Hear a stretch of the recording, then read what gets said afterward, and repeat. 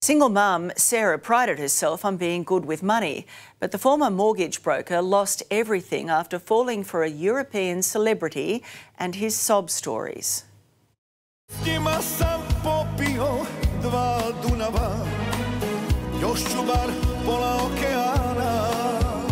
He's a crooner, an accused con man. All up, how much has this man cost you? About $400,000. And an alleged woman basher. These are photos of my injuries. How does it feel looking at these? Emotional? Yeah. Yep. Does a woman have to die before anyone does anything to stop this man? I'm doing everything that I can to stop him. And that's all I can do. That's my fight at the moment. Australian mum of two, Sarah had the misfortune of attending one of Bosnian superstar Halid Muslimovic's Melbourne concerts in 2015. He pulled me aside and grabbed me by the arm and wanted a photo with me, so that's how it started. The singer got Sarah's mobile number through one of her friends. Well, obviously, then we started with the text messaging. It started becoming personal, obviously, and how many kids have we got, and what's your relationship like, and, you know, have you had previous relationships, and your career, do you propose to ever come to Europe to live, and, you know, things started moving in that fashion, but they were moving really, really fast, and before you knew it, he invited me to go overseas, and which I did. By this stage, did you consider yourself in a romantic relationship with him? Pretty much so, yeah. The 3-year long-distance relationship would cost Sarah's career. As a mortgage broker, you have to have a clean CRA. I haven't got that anymore, so I've got lenders chasing me for money. That was all my financing. Halid would cry poor to the Melbourne mum, pleading for money to help fund building projects and his music career. Did you love him?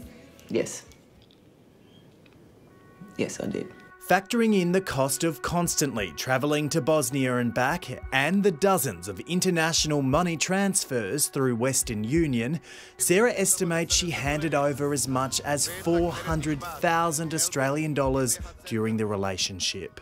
That's who I am, and to me, I was like, helping this man out wouldn't be a problem. As with all love scams, this mongrel promised he'd pay his victim back. He's acting in these music videos. He was doing the same thing with you for those 3 years. It looks like he was the best actor, so just turn it off. I don't want to even look at him. Sure.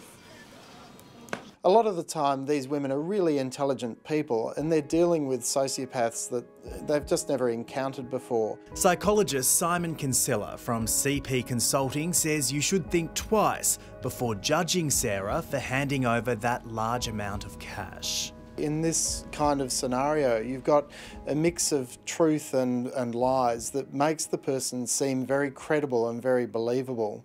And sociopaths can be incredibly charming. They know exactly what buttons to press to convince people that the love is real, that the ambition is real, and that their motives are pure. But things were soon about to get a whole lot worse. After Halid failed to make good on paying back the money, Sarah flew to Bosnia to confront him. You told him you wanted that money back, but he didn't like that, did he? Next thing you know, bang, he just hit me with a fist right across my face. I started losing consciousness at that stage, and then he grabbed me with my arm, and then next thing you know, he just took a big bite into the side of my arm, and I thought, this man's gonna have me killed here. If I don't just shut up, this man is going to kill and take my life. Sarah's injuries are too confronting to show on television. Halid initially told police he wasn't responsible. He was trying to say that you caused these injuries. Yes. They were self-inflicted, but then police took one look at that bite mark and realised you didn't bite yourself. Yeah, well, that's where the police officer had said to him, well, okay, if she fell out of the car, like you said, on numerous occasions, and she was falling over because she was so intoxicated, how did she manage to get that bite mark? The singer was hit with assault charges, causing a major stir in the Bosnian tabloids. Sarah reported Khalid to Western Union, which investigated all the transactions she'd made to him. In April this year, the financial institution confirmed in its opinion Sarah had fallen victim to a love scam. That's when a person pretends to love another in order to take money from them. This is Western Union in black and white, in writing here, saying, "We have decided to refund the principal amount of your money transfer as well as associated fees. You've been the victim of a scam." Correct. Have you seen that money? No. A Current Affair has contacted Western Union on Sarah's behalf. She's furious. It's now October and she hasn't received the money. It means she's unable to afford to travel to Bosnia at the end of this month to have her day in court and testify against the man who she claims could have killed her. I need justice. I need closure. This man has to pay for what he's done. Sarah has called the Department of Foreign Affairs multiple times for help. She says they haven't provided any. So I'm a victim of crime.